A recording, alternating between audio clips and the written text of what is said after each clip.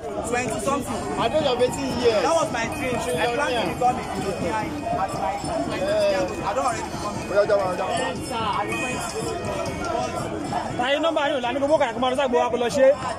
all of you have been working so hard.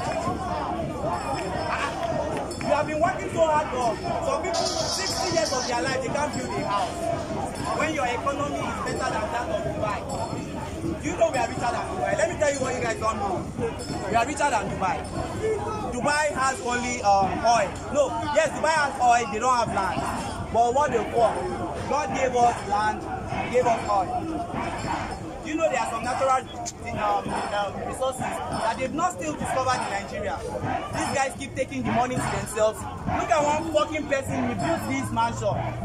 I swear to God, if he doesn't come outside, we'll burn this Oriental hotel. Who is with me?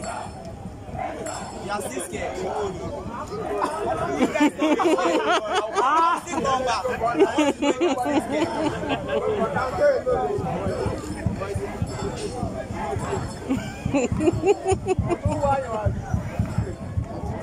Ẹni tí Ọlọ́run bá pa kò lè kú. Tell you go like that.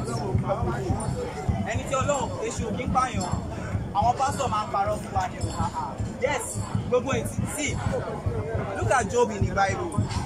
It was only God that had the life, the ọmọ Yorùbá ní ẹjẹ́ kí n sọ Yorùbá kí n má ṣe òkú sọ. Ọlọ́run nìkan ló ní agbára sẹ́mi èèyàn. Èṣù kọ́ lè torment ẹ̀. But na only God fit kill you. If God no say you no go die, if they lie, make they if I'm not going to die, if all these policemen like all of them, you wan shoot in the long range. Ọlọ́run bá ní pé mi ò ní fún. Talk. If you no talk, you go die. If you talk, you die. Talk dying.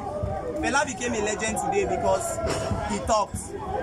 Bọ̀bọ̀ kan tí SARS pa, ọmọ wọn ti gbàgbé bọ̀bọ̀ yẹn, wọn ò lè rántí ẹ̀ mọ́.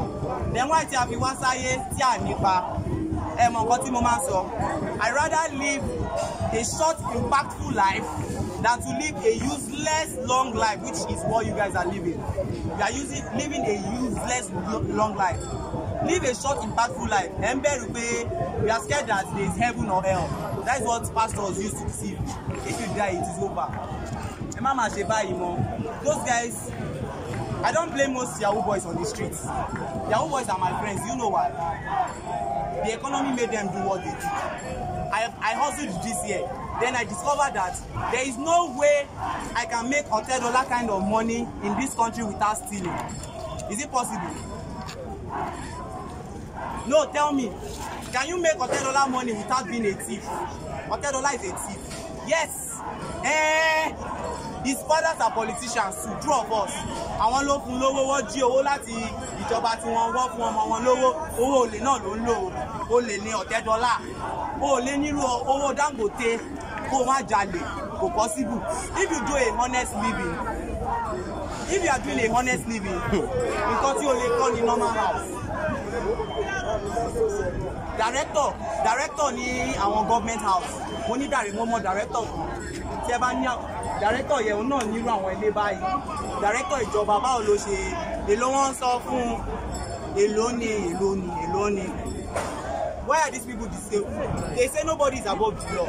They killed my brother yesterday. The government is not above the law too. Me, I am reporting them to the world courts because Nigeria courts can't do them. So Buhari gbọ́dọ̀ lọ sọ̀rọ̀ níbẹ̀ yẹn kí èmi tó calm down kí n mọ nǹkan tó ṣẹlẹ̀. Nobody is above the law. We came for a peaceful protest. That was what we told the world we were doing. And they killed somebody. Now they killed our brother. He's my brother. I will not hesitate. Normal human instincts. I don't know why you guys are not following human instincts. Buhari is trying to kill you. Why not try to kill him? Tani SARS. SARS is the government now. Who is sending them to kill you? Are you guys mad? Also, we pay 36 million àgbàlagbà. You know then tell you what you want. You're all cowards. Mommy and daddy. Now they fear. Me, I'm just 23. How many years? Stop suffering.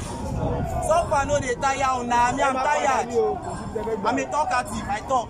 You guys go block on my Yes. Now which I use chop, so I talk.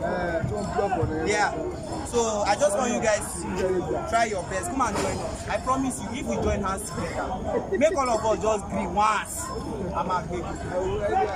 Wally, we are coming to Aso Rock. My parents live in Abuja.